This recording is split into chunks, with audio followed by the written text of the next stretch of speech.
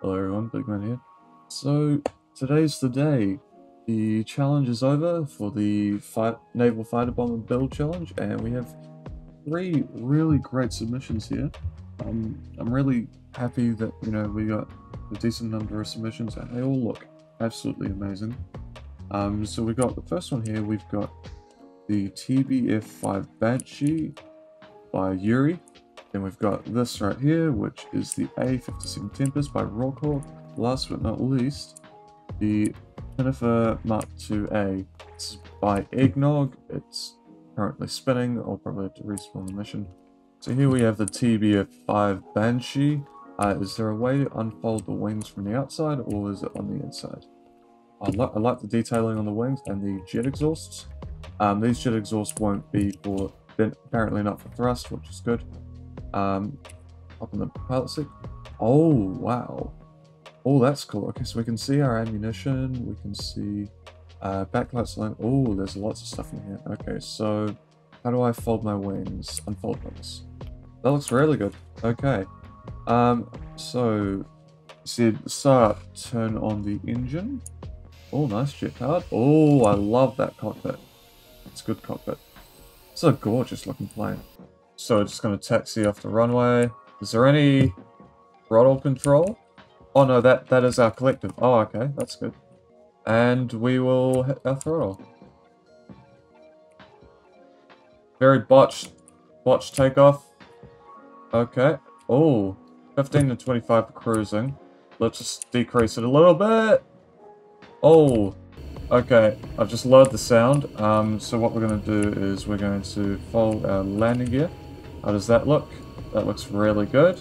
Nice. Okay, so first things first. In terms of design and ergonomics, it's really it's easy to fly in terms of knowing what's what, because it's using all the standards. You can fly it from third person. Let's try this mouse aim. Oh, yes, the mouse aim works, but the canopy is a little buggy. Third person mouse aiming. Oh, okay. Bit funny, I guess. Alright, so now in terms of performance and handling, let's go for performance first. How fast are we going? 200 knots? That's not bad. That's pretty good actually. Okay, so in terms of handling, it's not too bad. It's a bit jittery. I don't know if that's automatic correction or just plain. It pitches. Does it well? It does pitch down a bit though. Now we're going to test combat effectiveness. Oh yeah, there's the UC-25. We're going to smack it. Oh, okay. So we got pylon 5, UGB, fuel, torpedo. Let's drop a bomb on the UC-25. Very close to the water, and did I not? Oh, do I not have it selected? Okay, that doesn't work. It's a lovely plane, but I don't know what's happening. I don't know if it's an issue on my end. This is going to be a tough one. So, design and ergonomics. I love the way the plane looks. Paint job's amazing. And the cockpit is laid out in a good way. The radar's very helpful. The heads-up display is very helpful. Everything makes sense. Everything works how it should, except those. So, in terms of design and ergonomics, probably give this an 8. And performance and handling. Speed is good. It's 200 knots. However, and the yaw is good. The roll is okay, but the pitch is... the pitch isn't bad, but it's not great, if you know what I mean. In terms of the actual performance and handling, I'm probably going to have to give it maybe a 5. Because it does handle well, and it does fly well. It just doesn't handle massively well. Combat effectiveness. This is a tough one. So, look, your guns work well. Guns work really well. I couldn't get these to work. I don't know if that's an issue on your end or my end. I apologize if it's on my end. I think because of the radar system, the fact that, you're able to see targets from a few kilometers away, I would give the combat effectiveness of this purely with guns, I'd probably give it a 4. yeah, I apologize if they do work, I just haven't been able to get them to work, but well done, Yuri. So for you, yeah, well done. In fact, I might actually, well, performance and handling, I might actually give it a 6 because it's speed. To be honest, I think it's nice and fast. Now we have the second vehicle, which is the A57 Tempest by Rawhawk, and this looks it's really small. I like how small it is. Quite small, definitely a carrier based fighter, which is nice. I mean, in initial looks, this looks really nice. But let's hop onto it. So open cockpit, there we go. Now, there is a way to fold the wings. Okay, that's good. So the wings fold. That looks like the desired width. What we're going to do is we're going to fold that out again.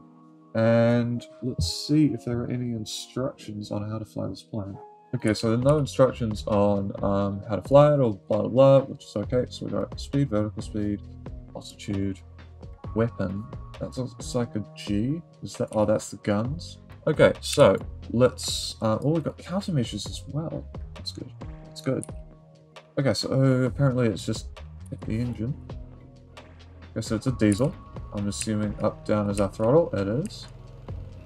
This has landing gear. Okay, so they just fold back like that. Okay, so initial thoughts. Okay, so the visibility's not bad. Handles superbly. Handles so well. Flies. How fast we go? Speed. What is that speed in? You said it does top speed of 360 kilometers an hour. Or convert the 200 knots to kilometers an hour. But that's, I mean, it's a decent speed, which is good. Oh, that was one of our bombs. We've got the bomb selected. Okay, so there's nothing wrong with that. Just would have been slightly nicer to know, but we've got guns. Oh, it does try to yaw a little bit. Okay, that's good. Alright, I guess what we'll do is we will cycle to our bombs. Let's see if we can drop it on this. Oh, that's the other bomb. Oh no. Oh my goodness, I'm not a good pilot today. I don't know which bomb it is, which would be nice to know. Which is something that Yuri did have. Oh, did we hit it? Oh, yeah. Oh, that was close. Okay, well, I guess we're going to... Oh, it cycles us onto guns automatically. That's...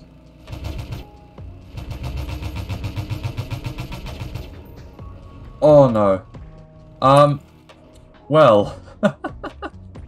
Okay, well, these were shots. These were shots.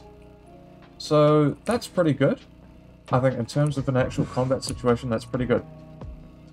So, let's go and rate this thing. Okay, so in terms of design and ergonomics, they're pretty good. They're pretty good. I think the cockpit design is a bit kind of, you almost feel short. But I mean, the ergonomics isn't bad. It's just I don't know how what unit is this in. And I think yeah, design and ergonomics. I think I'll give this probably I'll give it a 7. Performance and handling. Performance is great. Handles almost a bit too well, if you know what I mean. Like, it flies extremely well, but it becomes a bit uncontrollable. So, good in combat situations, but just general flying, and I think the lack of the mouse aim isn't that good for combat. I think it's kind of almost become a bit of a standard. It's not a massive issue, but I think in terms of like armament and stuff like that, it's pretty good. I think I'll give that I'm going to give it an 8 for performance and handling. Combat effectiveness. This is where the lack of the mouse aiming comes in, and the fact that it handles almost too well. It means that you can't really aim the guns that well. And the other thing is that I can't tell which bomb I have selected. For that, I think I'd probably give this... Probably going to give it a 6. Because it's definitely got that potential that it could do a lot of damage, but actually being able to fly the plane to do that damage is difficult. Well done to you, Rawhawk. That was a lovely plane. But I enjoyed flying it. Alright, now we have the PinEffer Mk2a by Eggnog. This is, well, it definitely folds to less than 6.25 meters. It folds what looks like to less than 2 meters. It's a really small plane. I love it. I love the detailing on the engine. Looks like we got a modular engine. In terms of guns, we got 2 autocannons. We got armor piercing. Very nice. We got the 2 gun requirement. Okay, I think it's worth just popping in. I like that. So we've got magneto spin. Yep, okay. Vertical angle, all that's good. So that's extra power for takeoff. And you get deployed tail hook, parking brake, landing gear, toggle bombs, toggle cannons, change select ordnance group. Alright, so let's... Do I need to turn on some electricity? Do I need some electricity? I think I need some electricity. Otherwise, I can't actually find a circuit breaker. I can't actually tell. I don't think it's got any electricity. I don't know if Eggnog's just forgotten.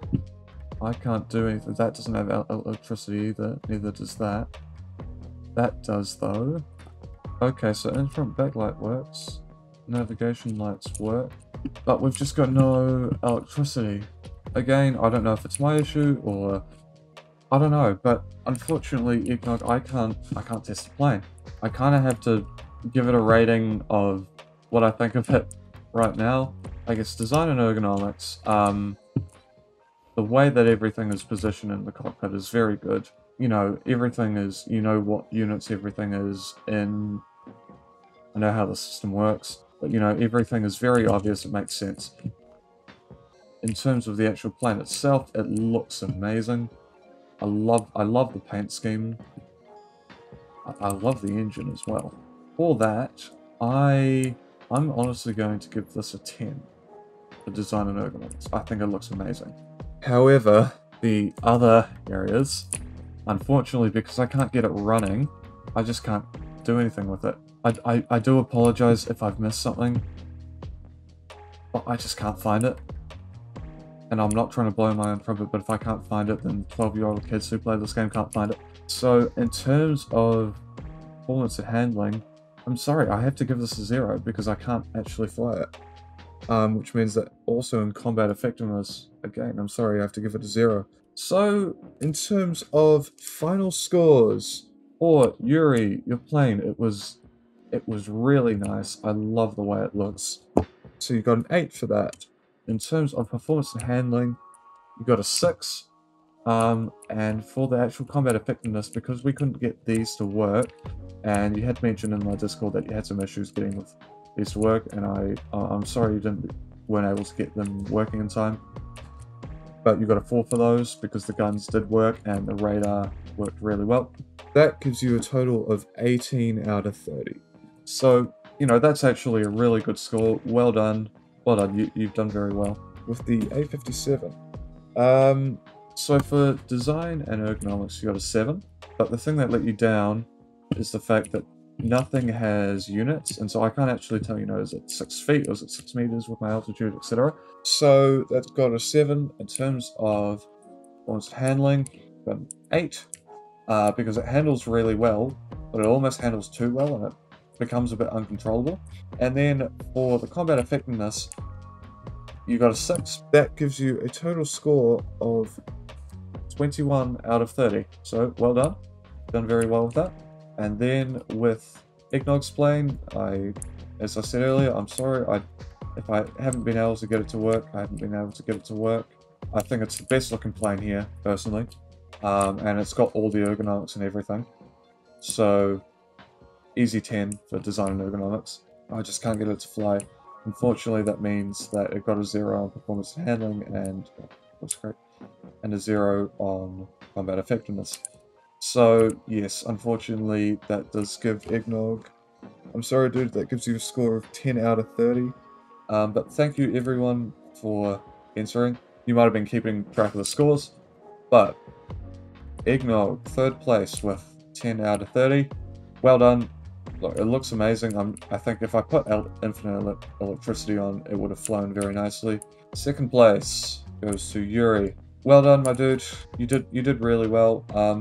but unfortunately there was just 3 points in it. The plane was amazing. I love the plane. I love the inspiration behind the plane that it actually is in real life. But by 3 points at 21 out of 30 points, the winner of this challenge is Rock Hawk, the A57. There's not really much else to say. Well done. Well done, Rock Hawk. Well done, Yuri. Well done, Ignog. Well done, all of you. You've done really well. I'm really glad this challenge went as well as it did. Congratulations to all of you, and I will see you in the next video. Goodbye.